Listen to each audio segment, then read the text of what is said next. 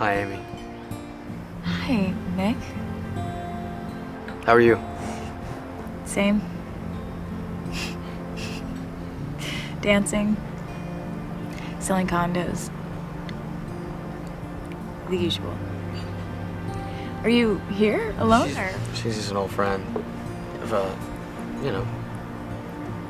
She's pretty. Thanks. Hey, Nick, I'm sorry about... Hey, I guess it just wasn't our time.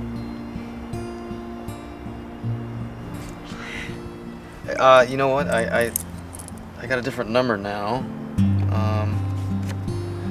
You know. Well, enjoy your evening. Have a good night. You too.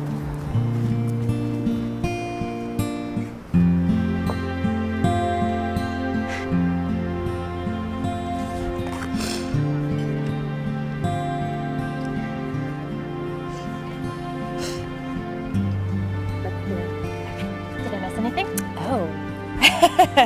I was just about to ask for the dessert menu. Let's get out of here.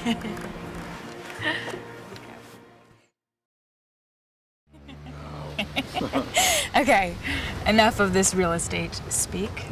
Tell me a little bit about Sam. Married, 3 children. The oldest is traveling Southeast Asia before starting Harvard Law. He's a risk taker, enjoys the finer things in life, just like his father. I can relate to that. All right, you gotta tell me something. Yes. Why are you still single? What's wrong with the men in Miami? There's a theory that is true. Most of the men in Miami are either married, gay, or broke. That's not gonna work for you, is it? No. Okay, just checking. Not unless, yeah, no, it's just not going to. There's a bunch of boys here and not a lot of men. Well, all I can tell you is that the good men come down here, spend 3 weeks, and then they go back.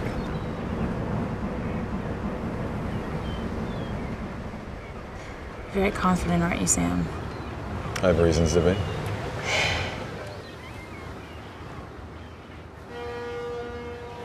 What are you doing the rest of the day?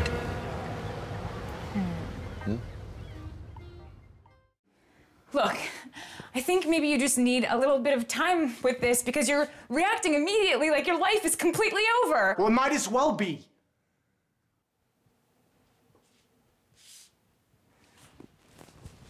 Well, I don't want to ruin your life, Matt, so I can do this by myself. Come on, don't be ridiculous. Then do this with me. Damn it, Amy. You think our problems will just vanish? Be optimistic for once.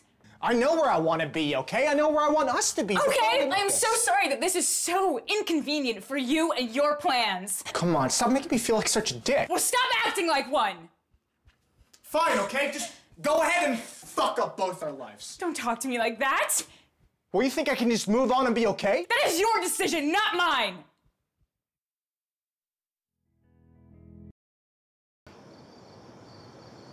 Amy, I'm sorry, okay? I didn't want to just show up like this, but I didn't know what else to do. You won't take my call, so I just want to talk to you. It doesn't matter. Listen, I was offered this photography job to travel everywhere, but I turned it down. I want this to work. I want you. You don't know what you're doing. I do. I really do. For the first time, I really do.